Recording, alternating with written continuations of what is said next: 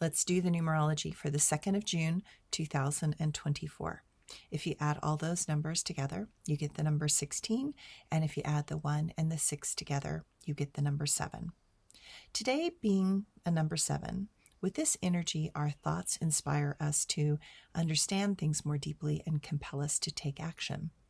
We are attempting to find the balance between our right and left brain. We want to have that intuitive certainty, but then have a flexible mind that is willing to figure out how to apply the esoteric into the material world.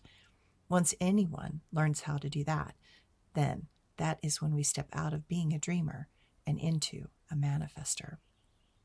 The first thing we need to know who we are. That is the number 6.